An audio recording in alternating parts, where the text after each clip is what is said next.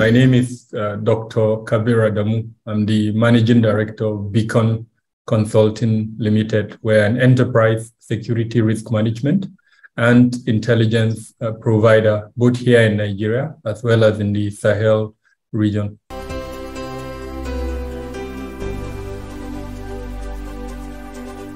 In psychological warfare, you take into account the psychology of your adversary. Now, when I heard that statement, I did a little bit of analysis, and the conclusion is that this is an adversary who is feeling on top of the world.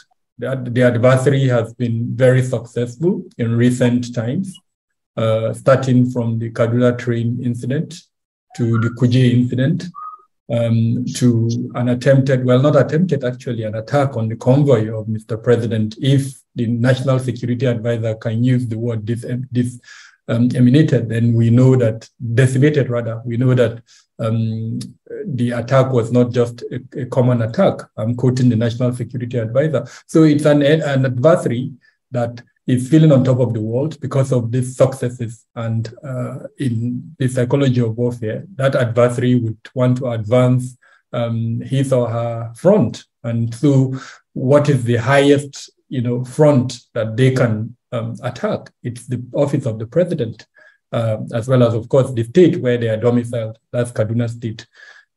So clearly, their feelings at that level where they think right now they can do anything. And I can conclude by saying that that is not a good situation for any war or conflict situation where your enemy is feeling this excited with the successes he or she has achieved.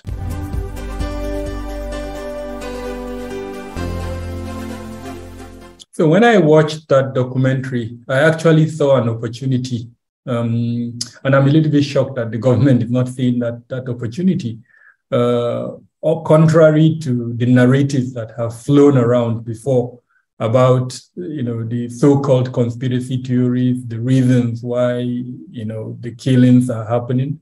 Right now, we're hearing from this horse's mouth, as it were, through a daredevil journalist who has risked his life to reach to them. There are reasons for what they are doing. Now, we've always known that one of the drivers of the conflict is the inability of the state to be there for victims. Now, at the beginning, there were victims of cattle rustling, victims of killings. I'll give you an example. I know a family that was taken to a piece of land somewhere in Jos South local government in Plateau State to buy that piece of land. And while they were taking around that piece of land, I'm sorry to say this, it's not a very good thing, but it will give you a sense of what I'm trying to say. The heads of 3 persons were seen spiked on what looked like a pole. They were killed and they were spiked there inside the farmland. Now, naturally, the persons who were taken to the land did not buy that land, but they went further to investigate what happened. So it appears that as far back as late 60s, 70s, there used to be a Fulani settlement in that location. Now, those heads were the heads of the Ardo, the local head, traditional ruler of that Fulani settlement in that part of Jos. Now, the reason why I brought this up for you, I was discussing the issue of the inability of the state to protect victims. Now, this particular instance, I'm not aware that any member of that family has been compensated for the killings that was done to them. I don't know the full story. I don't know what led to the killing, but it's apparent that it was an extrajudicial killing if the heads would be spiked on a farm. Now, the reason why I brought this up, and I'm answering your question, why do they want to embarrass government? They probably feel, and this is based on some of the findings we've done, they feel let down by the government.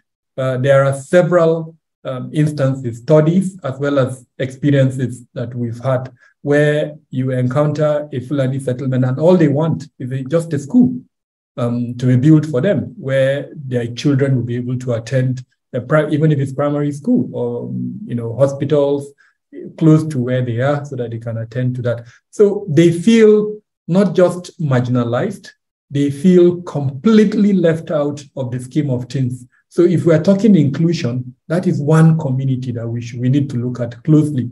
Now, not just excluded, they also feel extorted. There are instances, and this is well documented, where their cattle has been stolen. They will go to the police. Instead of the police to help them to recover those cattle, the police will start collecting money from them in the name of extortion. In fact, there is an infamous case somewhere in Kogi where it was a case of cattle rustling. They went to the police to report it, and one of them was arrested and kept in custody because they didn't have any money to, as it were, respond to the extortion. And that person was kept for months upon months in custody. Now, that is the genesis of the whole thing.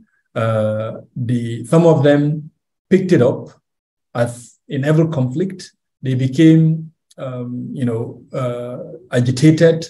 They got weapons from most likely the Sahel, trickling down from Libya or the conflict in Niger as well, and as well as even from Mali. And from this social agitation or grievances that are related to both social and political issues, it has now become a crime where what we're seeing is a criminal gang who are engaged in banditry, who are engaged in kidnap for ransom and several other criminal activities.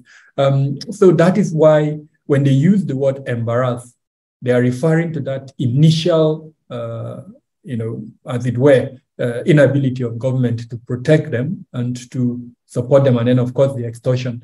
Now, the second element, which is this criminality that they are engaged in, we can also trace it to the inability of the criminal justice system to respond to offenses.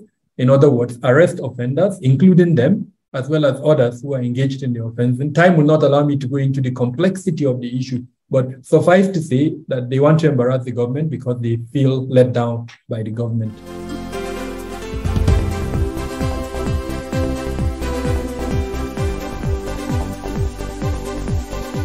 So first off, I'm taking that statement for what it is, a statement by a governor who, yes, he's a member of the ruling party. Yes, he's presumably close to the president. Yes, he's influential within the scheme of things of the ruling party, but he's not in any way part of the paraphernalia of intelligence cycle around Mr. President. There is a paraphernalia of intelligence cycle around Mr. President, starting from his chief of staff to the national security advisor to the various agencies in government. I can't even begin to count them because there are so many. There is a department within the presidency that all they do is clip newspapers. And I'm hoping in today's world also look at the social media and then make this available in summarized version to Mr. President. Some would even clip videos, including interviews on television stations, make a summary of them and make available to Mr. President. So all I'm trying to emphasize is there is a paraphernalia of intelligence that is available to Mr. President and that on a constant basis would brief him on developments. His Excellency Governor Arufai is not part of that paraphernalia. Now, I'm also aware that most presidents have influence, platforms. These are individuals of high standing in the society who they have contacted, and I know this from the different regions and from the different divides in Nigeria. So there will be Christians, there will be Muslims, there will be different shades of persons that most presidents. Now, I wouldn't know if this current president has, but I know from experience that most other presidents do have. And I'll be very surprised if this current president doesn't have, that also make available to Mr. President their views on current issues as they occur. So the reason why I'm giving you this response is that if His Excellency Governor Rufai made that statement, he may have made that statement from the position of ignorance. He's presuming that Mr. President's response to the fact that he's telling Mr. President that a threat has been made to him, and probably Mr. President made a joke out of it that, well, this, I'm just hearing it from you. But is he aware of this paraphernalia of intelligence around Mr. President that I'm almost certain the moment that threat was made would have made available? The second part of my response is, well, it's one part for the intelligence or news or information to be made available. It's another part for the individual, in this instance, Mr. President, to read it and to take it into cognizance. He may have just felt this is nothing for me to worry about, and so just threw it away or did not take it seriously. But suffice to say, I'm taking that opinion by Governor Rufai with a pinch of salt, especially since none of the agencies of government have come out to respond to it. It's very likely that that's not exactly what happened. Yes, the scenario as painted by Rufai happened, but it's very likely that Mr. President was aware of that threat.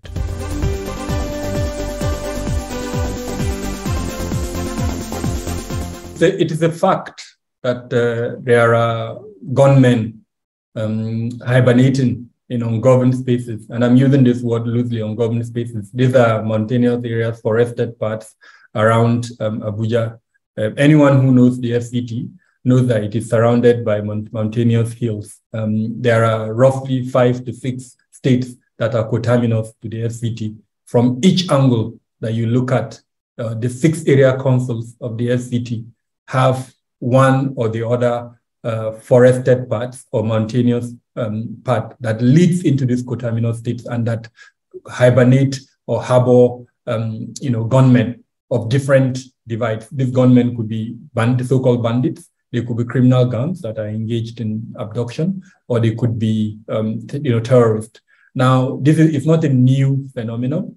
As far back as I think it was 2014 or 2013, when the Guzape, the SARS Special Anti-Robbery Squad detention center that was in Guzape in Abuja was raided in the early mornings by one terror group, Ansaru, and it freed its members that were in detention. That happened under the Goodluck Jonathan administration. And in my honest opinion, nothing much has been done to change this vulnerability. My job is to conduct risk assessment. I'm an enterprise security risk management specialist. I conduct risk assessment, and I'm trying to emphasize that there are vulnerabilities that exist within Abuja, and I've given you the example of this quote-unquote natural vulnerability that can be exploited, and in fact that is being exploited by these non-state actors. And I've given you the types of non-state actors: terrorists, bandits, and criminal gangs. They are exploiting it, and they are using it to carry on offensive. Now, what should be the response of our security agencies? And I always say security should be deployed in 4 layers. The layer to detect, which can come in different forms. It could be human intelligence, which frankly is the cheapest and the most easiest one available to us. How do we mobilize our residents, our citizens, into this human intelligence collection network? My firm, Become Consultant, picked up the presence of these gunmen in Kuje before they attacked Kuje, as an example, and we made it available. If the government security departments were doing their work, I'm sure they would have picked it up. I don't have that knowledge. Didn't they? I don't know. But my point is that as part of that first layer of security, we should be able to detect any adversary that is approaching the FCT, whether by land or by these ungoverned spaces, these mountainous or forest areas, or even by air. So that is the first layer. The second layer is the layer of deny. In other words, once we detect that adversary, how do we deny that adversary from gaining access to the FCT? So it could be by just arresting that adversary, or it could be by just shooting him if he's armed and or if a suicide bomber that is coming to, or different ramifications: arrest, go and interrogate, and And then the third layer is the layer of delaying. So where we're not able to arrest that adversary, how do we delay his entrance into the FCT? And then the last one is response. You are a journalist, and I'm urging you, if you have, pick a common protractor, the one that you find in your mathematical set, and do what we did when we were in secondary school. or even primary school and draw a cycle around Kuje, and you'll be shocked at the number of security departments that would fall into that cycle. In fact, if I start counting them here, time will run out for us. So what happened that they didn't respond to that attack in good time? It means the infrastructure that we have for response is not effective. It could be because there is no infrastructure. It could be because it was never tested in terms of simulations and other trials to test its efficacy, or it could be as a result of negligence. So if I'm doing or I'm responding to your question, these are the 4 things I'm looking at. I'm not just looking at it like a layman will look at it. What components do we have for each and every one of these 4 layers of security? And I can tell you with all confidence that almost the entire 36 states of the Federation, their capitals, including Abuja, lack these components in a strategic and systematic manner. So in 21st century security, these are the kind of things we should be thinking about. How do we deploy security for our urban centers and for our villages in this manner? Not deploying security to specific areas or buying vehicles or even buying gadgets. They are important, but how do they subsume into these 4 layers that I mentioned so that you can give any location, any city, the kind of protection it deserves? So in direct answer to your question, Abuja is, the FCT is vulnerable. It is okay for people to be worried, but let's not just stop at being worried. What can we do to help ourselves? And I'm hoping that before we conclude, you give me a chance to mention a few things we can do to help ourselves.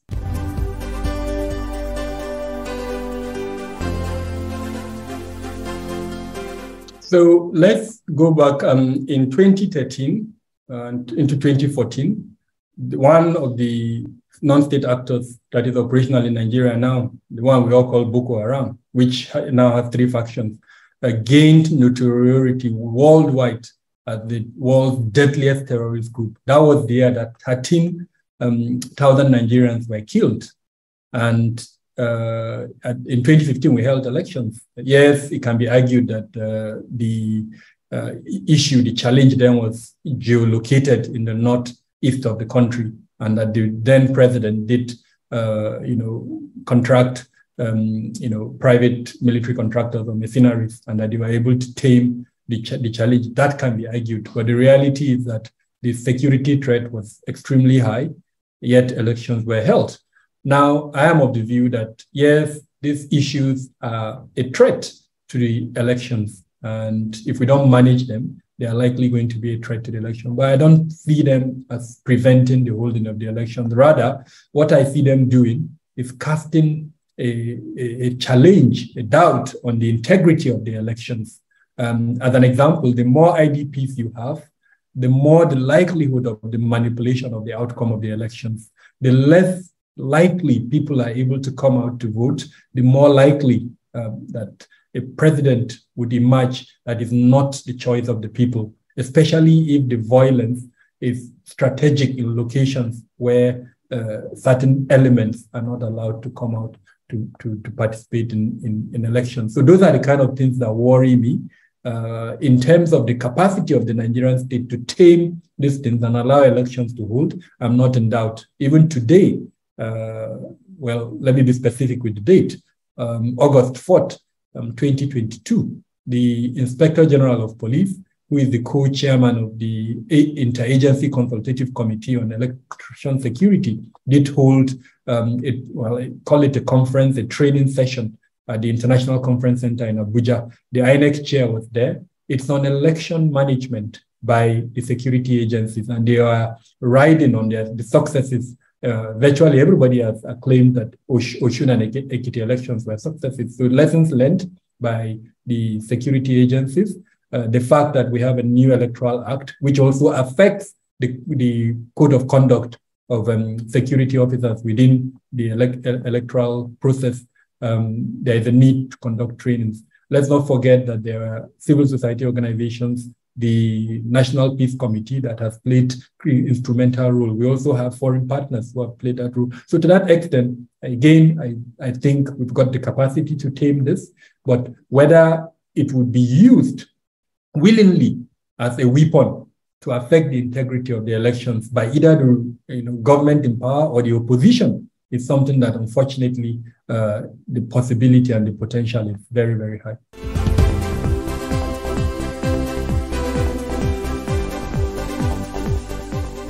In my honest opinion, the security situation that we have, each and every one of us, especially the government, has a semblance of responsibility.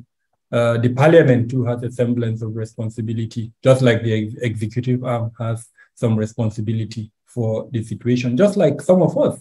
If you're a family member and you've not taken time to inculcate in your child the right values that would make him not amenable to recruitment by some of these non-state actors, or that would even allow him to become an active participant in the issues of security challenges in the country, then you are making a contribution. And we have several families that unfortunately are in that category. If you are a religious cleric that actively promote hate and ethnic divide, you are contributing to it. If you are a school that allows some of misconducts within the school premises, or even raise Yahoo boys, quote unquote, actively, then you're also contributing to it. So this blame, honestly, can be apportioned across the board. But yes, Mr. President, who is the CNC, would probably take the largest share of the blame. And so to that extent,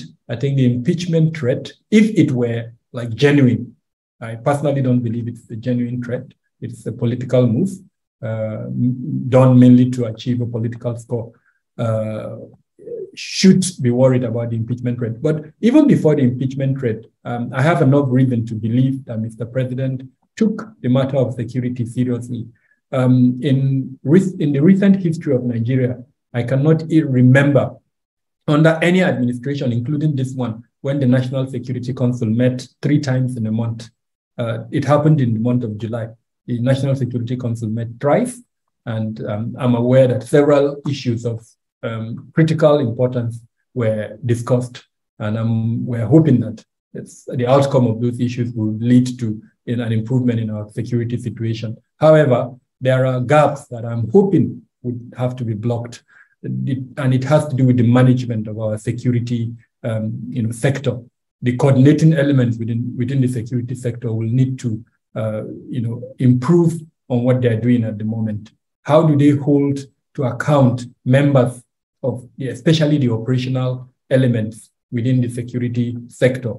If, for instance, the Inspector General of Police, who has lead responsibility for managing crime, especially internal crime, internal security issues, and we're seeing a deterioration using clear metrics, then he needs to be held accountable. He has submitted his budgetary requirement, we've given him what he wants, yet these things are increasing. Or the military, given the responsibility that we've given them, and we're seeing failure. So they need to improve on that ability to monitor and evaluate the performances of these agencies. And not only that, to hold them to account where there are failures, and in a very transparent manner, so that it is shown to Nigerians that these are the successes, these are the failures, and this is why so-so person is either removed or in certain instances even tried if there is evidence that there was negligence on his part that led to the death or the destruction of Nigerian property. That is the only way we can move forward. And to the legislature, they need to contribute better in the 3 major areas that they contribute to national security. Number 1 is legislation. We have laws within our security sector that date back to colonial times. We have laws that date back to the military era that are not in consonance with our democratic aspirations. So they need to look at those laws and review them and improve them. The second area is in the area of oversight. Most of these challenges that we're having, if the legislature was handling oversight properly, believe me, most of these issues would have been corrected at the level of oversight, not the kind of oversight that sometimes happen. And to do that effectively, our legislators have to improve their capacity and understanding of the security sector. Where they don't have that capacity and understanding, they need to engage aides that have expertise. So I cannot understand why the chairman of a particular committee on security does not have an aide that is an expert in that field. You are a journalist.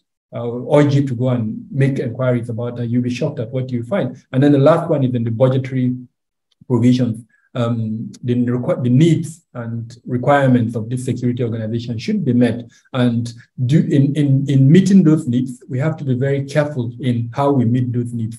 The capital expenditure and recurrent expenditure, I cannot envisage and understand a situation where in a war situation, we are opening a school of war or whatever in a part of Borno State when our soldiers are moving in light-skinned vehicles. So who passed that budget? What were the priorities in passing that budget? Was it a political consideration? Because I mean, I can't understand how we are faced with different conflicts in different parts of the country, and our soldiers are still driving in light-skinned vehicles, yet we're engaging in this type of spending in military capital expenditures that, frankly, are not necessarily related to the efficacy and the capabilities of our military. There are direct changes that would improve our capacity, the capacity of the military, force multipliers.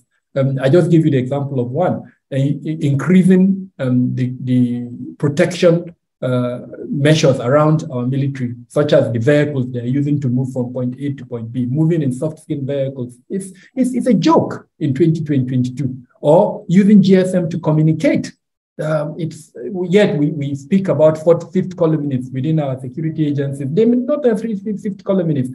All you do, get a young person who is tech savvy and give him some money, and you'll be shocked at how he'll be able to intercept GSM phone calls. Who knows if that's what the terrorists are doing? So again, we all have a responsibility. I just finished speaking about the legislature.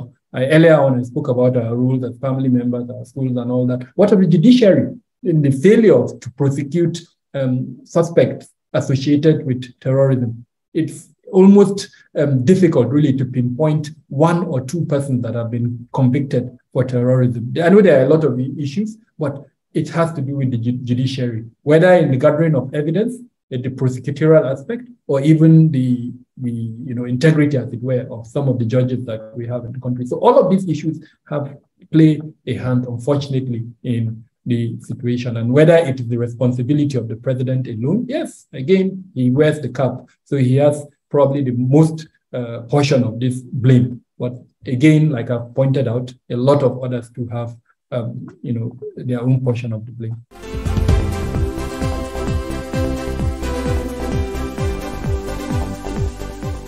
I'll divide them into short-term, long-term, mid-term, and long-term measures.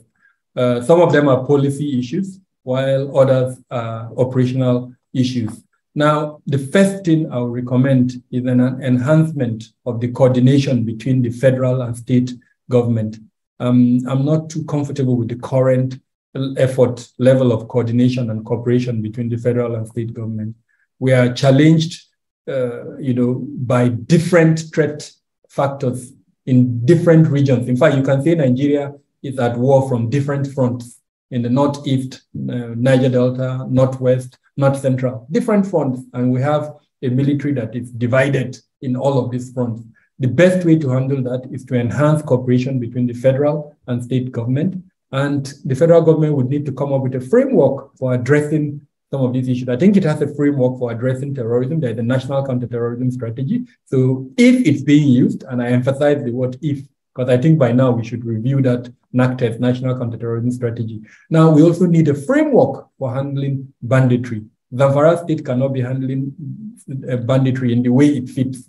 Katsina in its own way. Sokoto, Kebbi, Niger, Kaduna, when it's one and the same thing, when these are the same bandits that are moving around from the Sahel, Niger, sometimes through Katsina or through Zamfara, down to the other locations, and in forest that is more or less one forest that leads all the way to Abuja. So why don't you come up with a framework to address that issue? And it's been high time. This issue has been going on for more than a decade. By now, we need a framework. Now, embedded in that, in this need for cooperation and coordination between the two governments, is the need to take over these ungoverned spaces that we started this conversation by discussing ungoverned spaces. We are coming back to it. Most of these ungoverned spaces belong to the state government. How will this enhanced coordination or cooperation between the federal and state government lead to a better way of managing this economic resource that we've allowed non-state actors to occupy and turn into places where they hibernate and create the kind of carnage that they are currently creating? Can you envisage a situation where if they abduct 100 people and there is no ungoverned spaces, so no forest, no mountains for them to go and hide, can you think of a place where they can go and keep them in urban centers or in our communities that people will not detect? I cannot think so, because feeding 100 persons, keeping 100 persons quiet within build-up areas, honestly, it's almost impossible. So it's easy for them because they have access to these ungoverned spaces. So embedded in that cooperation, we need to find a way. The Kano model is an example. Kano donated part of that forest, Falgore Forest, to the military, and the military has turned it into, quote unquote, a training camp for its recruits. Now, it will be very difficult for any terrorist or bandit to go and, hibernate in a forest where he knows the military is like dominated. Yes, it's possible they can ambush and raid such places, but for them to go and stay there and keep our brothers and sisters, no, it is very difficult. So that's number one. Number two, their mobility. We need to end this ability that they have to be mobile. They use motorbikes, they move easily, they are able to communicate, and we know that how they are able to communicate. So we need to bring that to an end and do it in a legal manner without affecting citizens who are law-abiding. I'm not subscribing to a blanket, ban on motorcycles. I think it's wrong.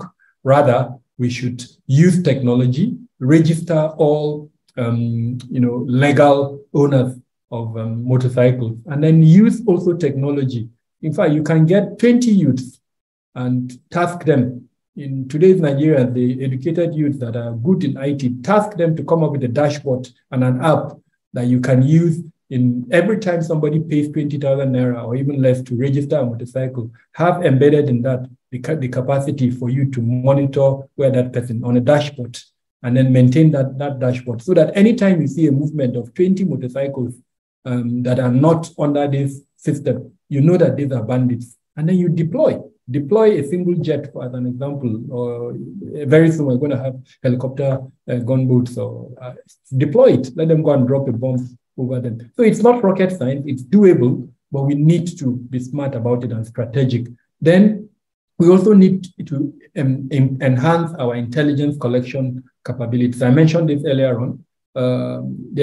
Intelligence is not just raw information. Intelligence is gathered, it's harvested. We need to concentrate on the combination of human and technical intelligence, both the physical world where you and I stay and within the cyberspace. There is too much intelligence, in fact, and it needs to be harvested. I just give you the example. When you keep 100 persons, there are things you are going to be buying for those 100 persons, and you don't manufacture those things.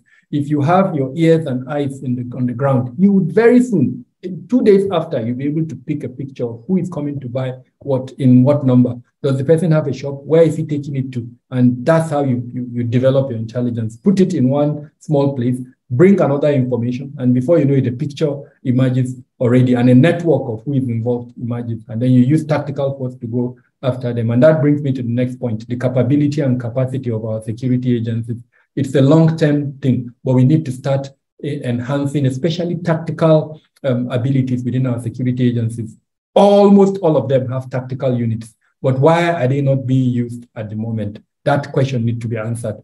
They should have the capacity to do precision tile operations where they go into the forest, take out the leadership of these groups and free those persons with minimal casualty. I know there's going to be some level of casualty, but by the time we do that once, twice, believe me, they will stop kidnapping our people because they too want to live. They love themselves. And of course, so that's at the level of government. At the level of community, earlier on, I spoke about our value systems and how our inability to, and hold on to those good values that we know is leading to where we are. And we all have a role to play, from the media that, unfortunately, some media houses allowed this ethnic profiling that has created the monster that we know today, from the religious institutions that promote hate sometimes, to our family members who unfortunately don't play their role, name them. We all have a role to play to help in this. So that's, I think, on the area of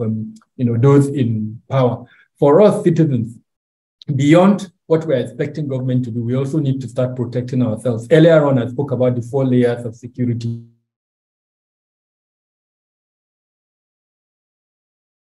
The layer to detect, put that around ourselves. Now, the question is how? It's very easy. Even your house should have those layers. Why do you put doors in your house? Why do you put windows? Why those rules? The burglar bars are delaying the adversary. Eventually, the adversary has a hammer. You would break it. And that is where the response layer also comes in. You should be able to have the telephone number of the security agency nearest to you and also develop a relationship with them. Buy pure water, buy water packs, go and give them and make yourself amenable to them. From time to time, go there, say hello to the DPO. The day you call him that you are in distress, he knows you, he will come. So let's develop our security along this layer. Then lastly, there is an app that is on the iOS as well as the Android Play Store. It's called Citizen 8. It's an app that teaches you what to do if you are under any type of security challenge, whether terrorism or name them. The app tells you what to do. So download it, it's free. And just take your time, read through it, and then sit down with your family and your other loved ones and do a drill based off on what you've learned. Do a drill, using the example of a bomb or the example of an active shooter. And then if the mistakes you make during those drills, correct it. Got the day, any of you encounters the real situation, you would know what to do already. So that is why it's important beyond what the government is doing, and whether they do it or not, let's also do our own. I'm not advocating for anyone to go and get armed. As someone who has carried weapons in the past, I know it's not, it will not really do you any good in certain instances, but learn all of these things to protect yourself and reduce the risk around you. It's a better approach than for you to go and carry a weapon, especially in these days when we are not allowed to carry combatant weapons like AK-47, AK-49, and the enemy coming to attack you already has this combatant weapon. So your best bet is to use your head, your smartness, and to escape these attacks. And like I said, download that app. It has a lot of tips around it. And then for corporate organizations and families who can afford it, there are experts, including consultancies like my own, that can come in and support your understanding of security and your deployment of security along these 4 layers that I've mentioned. It's not rocket science, but you have to know it. And knowing it and integrating it in a systematic and strategic manner will help reduce your exposure to security risk.